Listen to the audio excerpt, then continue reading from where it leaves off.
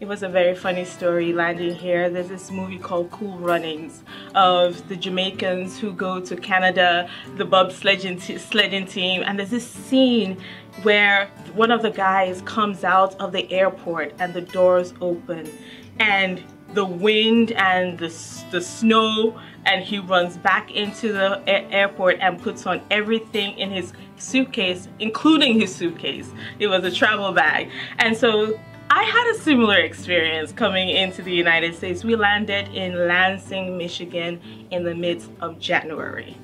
I had no sweater. I had clothing that you would wear in a tropical weather. And so stepping out, I had this light jacket on, and I had a baseball tee, a baseball shirt on.